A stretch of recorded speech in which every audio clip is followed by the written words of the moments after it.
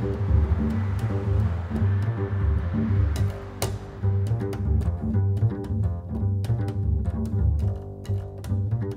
so excited that Mark and I are the first performing artists in residence at the Riverside Art Museum. This is such a sweet, vibrant, vital, important place, and it's an honor to be here. It's especially an honor to be part of this exhibit, Wendy Maruyama's TAG project and the EO 9066 exhibit at this time in history. It's amazing. My family was directly affected by World War II.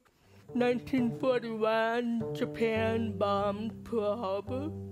In 1942, Franklin D. Roosevelt signed Executive Order 9066, forcing the evacuation of all Japanese Americans from their homes and forcing them to abandon their businesses. Every man, woman, and child were issued a tag with their name, a government-issued number, and the destination camp.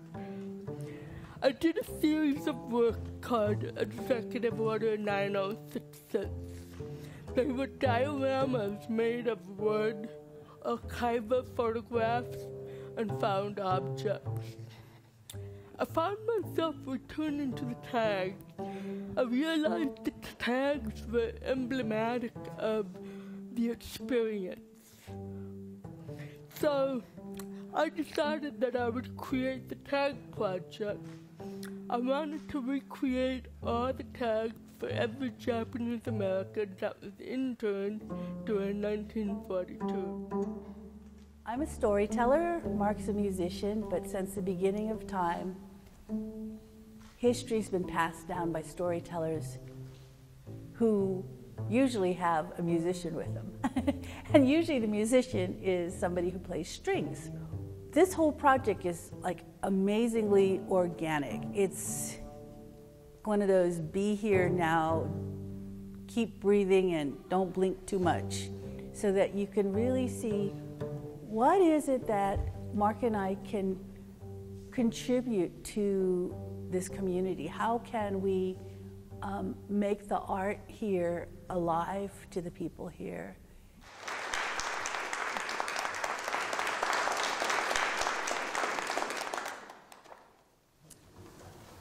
Sachi's father stopped talking to her when she was 4 years old.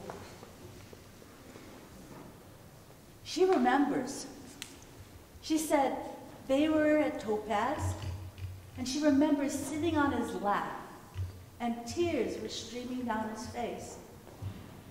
And she was saying, "Talk to me, Daddy. Why don't you talk to me?" Sachi's father couldn't speak English, and he didn't want her to learn Japanese.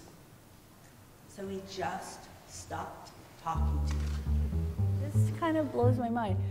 Talking to my friend, I've known him since 6th grade, and we start talking about Terminal Island, because Terminal Island was one of the very first Japanese settlements to be taken away.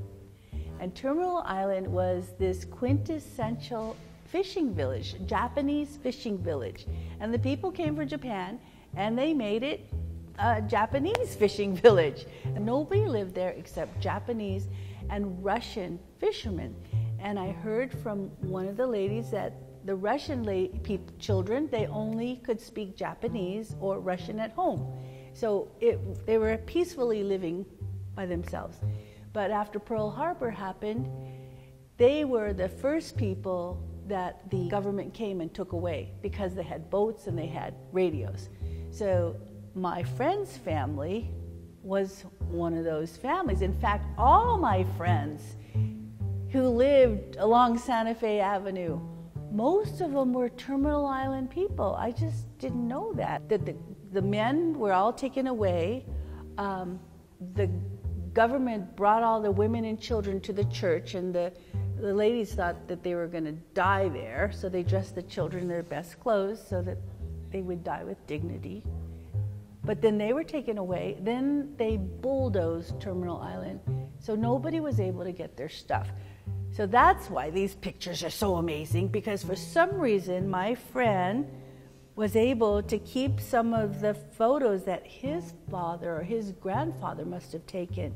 So this is them going off during the evacuation, and I think that's what they called it, when they put everybody on trains. That's probably in Long Beach.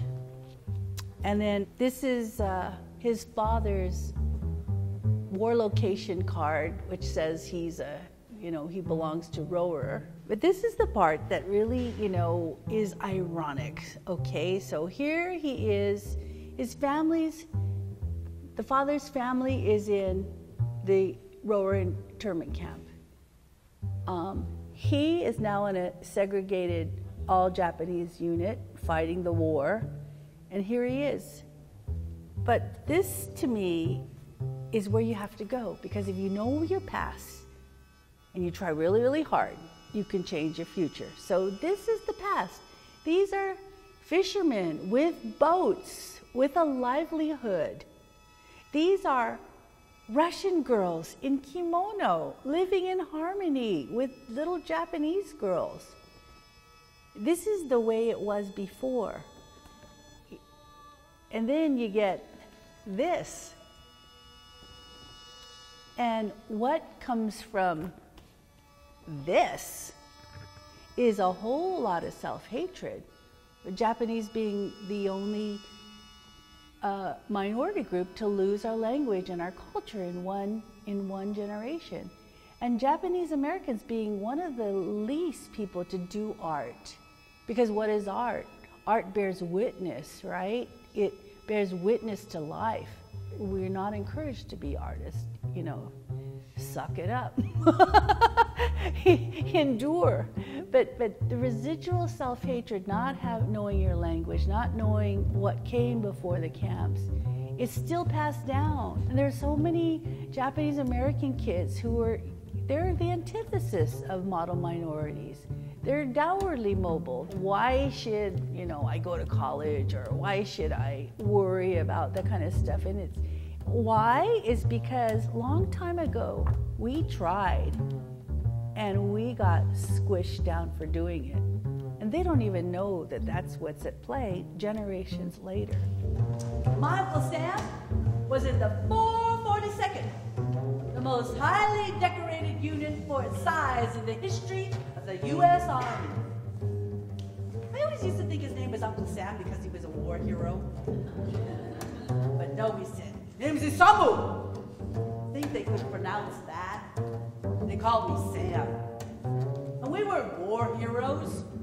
The generals were all Hakuji, white guys. They hated Japs. They used to make us do the most dangerous thing. They would bet each other, I bet you I can get my Japs to do this. I bet I can get my Japs to do that. We weren't war heroes. We were cannon fodder. What camp were you in? I went to Heart Mountain. Heart Mountains? Before we went to Heart Mountain, we were at Santa Anita. The racetracks. I remember my mother was pregnant during this time. So who was there? I had my mother and my father. My mother had come from a big family, so there were a lot of cousins and aunts and uncles. And we all went to the same camp. Oh, that's nice. So we were able to be together in camp anyway. Do you remember how it was afterwards? They had a lot of prejudice on the school bus and things like that. But yeah, I made some friends too. So there's always both sides that you get to know. Michiko, it was interned. Where were you? Heart Mountain and Tule Lake. Heart Mountain and Tule Lake. And Tule Lake, that was the one. That was really a tough one, right? Yes, because I think my father must have been a no-no person. No-no boys were often resistors who thought that they should not have to go to be in the army unless their families were released. So they were quite quite brave to say no, actually. Sometimes it was harder after camp because you had to, you had to earn money for food and everything, and then it was sort of difficult in living. Everybody was prejudiced against, and Japanese couldn't live in most places, right? That's why so many Japanese lived with Mexican people and black people, because we could only live where the poorest neighborhood would take us. And Riverside, everybody lived in Casablanca, which is the Mexican area, or the east side. So. Why it matters is because for everybody else who's going through all this kind of stuff like DACA, and I mean, the Dreamers are so much like the Nisei, raised here and everything. The Muslims who people want to put in camps, why it matters is because it's going to really, really, really mess up this country 3-4 more generations down.